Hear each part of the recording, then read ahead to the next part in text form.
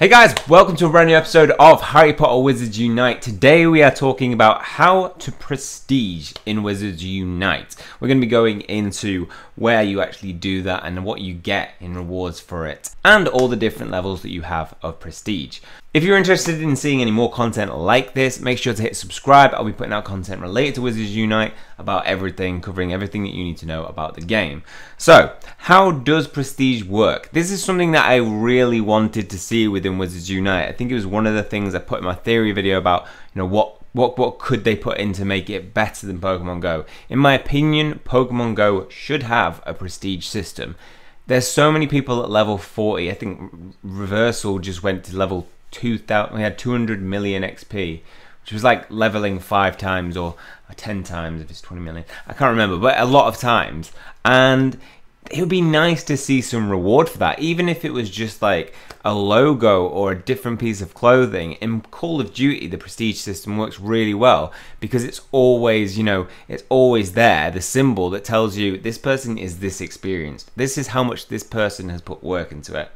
So we're not going to see anything like that in terms of icons, it doesn't look like, but you are going to get rewarded the more you play. And this is how it works. So here in the registry, we can see that there are a selection of different things. We have, I think there's Buckbeak there, a baby Norwegian Ridgeback, Hagrid's Hut, and a wild Abraxan.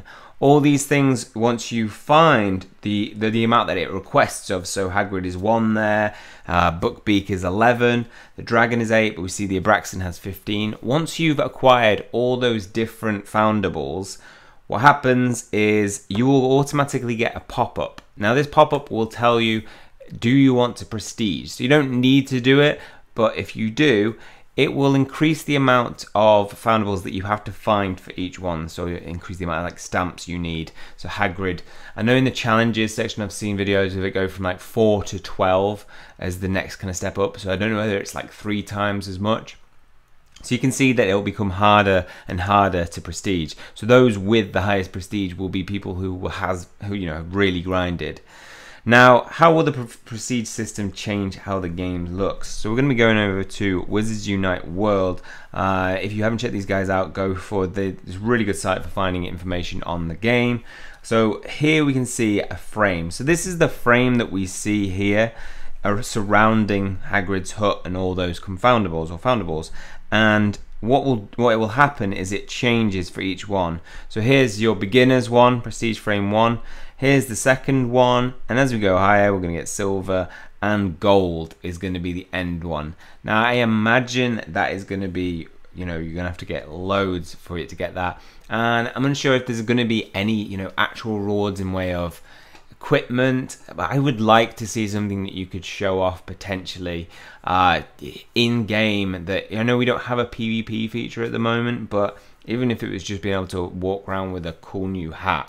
Because Hogwarts Mystery does this very well in terms of, customizable outfits and gear. If we switch to landscape, we can see that within the Hogwarts Mystery and Pokemon Go does it really well, is they give you the ability, for completing certain achievements that you will get different outfits, a Pikachu hat, a new backpack. And in Hogwarts Mystery, Harry Potter Hogwarts Mystery, they do this pretty good because you've got your clothes, accessories, and you can customize your player. Now, it'd be nice to see that the avatar would change with that. There has been, I think that the current beta, we don't. It's just a generic wizard that has no face. But there has been talk of that will be coming in the game. I'd like to see the ability to customize.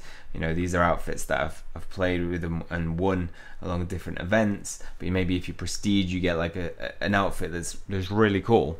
And I'd like to see that in the game. But as far as we know, the rewards that you will be getting are increased XP. So the higher your prestige level, when you find a foundable, say Hagrid foundable, it will give you more XP than it did at the previous level. So it's going to be it's going to be something that contributes quite nicely to leveling your character up. Being that there are 60 levels in this game, as far as we're aware, it means you're probably going to need these to help you along the way, especially during those last couple of levels. So increased XP along with bragging rights for higher prestige. For me, it's going to be like a pride thing. I want to get everything gold. It's like an achievement thing. I'm a completionist, and if you get everything in gold, you have maxed it. And we don't know if they're going to bring out like a platinum prestige level as well, but I'm excited for this in the future. So that is how it works. That is how you're going to prestige in the game. Let me know your thoughts on it. Do you think it's a good system? Do you like how it's going to work in the game?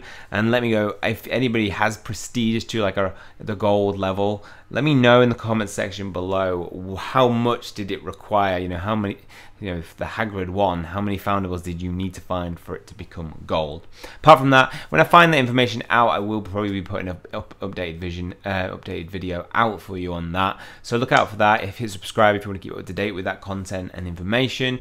Apart from that, that is all for this one. Hopefully you guys have enjoyed it. If you have, please leave a like on the video, and I will see you in the next one.